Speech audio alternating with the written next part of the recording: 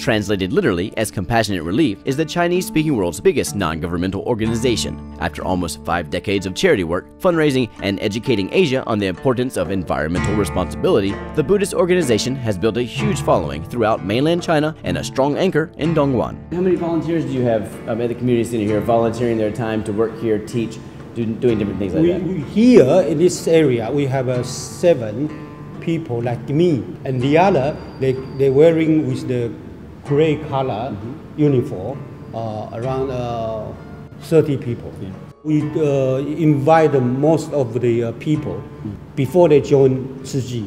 So we like to invite them, come with us, go to there to see how the people so helpless. Master Cheng Yen tell us we want to win their heart, not only the money.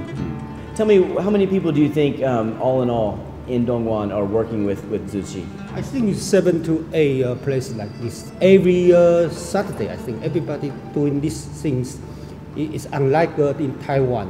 We have no space. We only do in Saturday. We like to do every day like Taiwan, but need time.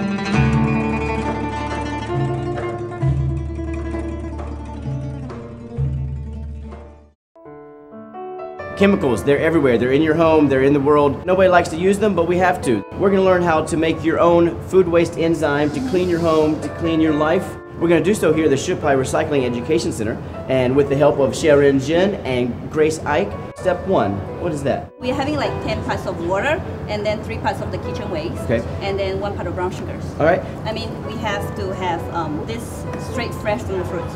This is not what we need, right? No, you go spoil. So now we've got everything here. What's the next step? It's just to put it all together, yeah? Yeah. Let's get started. So get yourself dirty, get your hand in there, mix it all up. Mix it well. Mix it well.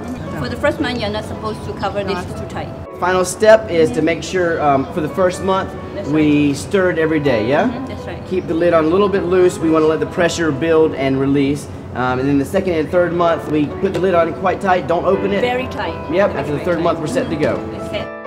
You can add a little bit of it to your detergent and wash dishes. Yeah. So it's 9 part of the enzyme detergent, and then 1 part of this dish detergent. You can also desanitize your home. You can make a little spritzer and 9 parts water and 1 part enzyme. Make sure you neutralize those acids a little bit and then spray it in the air. It smells nice and fresh.